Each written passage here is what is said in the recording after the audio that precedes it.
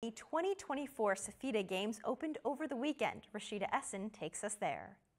The 2024 51st CARIFTA Games opened over the Easter weekend, and it was as exciting as the years before, with competing teams from the different Caribbean islands stepping out in their vibrant Caribbean colors, all ready to fight for the win. Held at the Kirani James Athletic Stadium in St. George's, Grenada from March 30 to April 1, the track and field games were on fire, with Jamaica, the CARIFTA champion with 37 consecutive wins, defending with 79 strong athletes its title against the other 26 countries.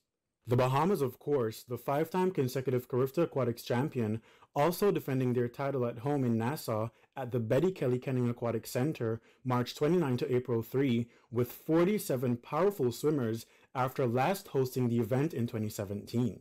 The competition was intense, driven by passion, patriotism, and adrenaline, with the unwavering support from Caribbean people from each competing country. First held in 1972, the CARIFTA Games, founded by the Caribbean Free Trade Association, is an anticipated, highly significant annual event for young Caribbean athletes who are given the opportunity for recognition, a gateway into world athletic success. Jamaica on day one was unsurprisingly leading the medal table with 2 gold medals. Meanwhile, Antigua and Barbuda followed closely behind with 1 gold, then the Bahamas and Trinidad and Tobago each with a silver.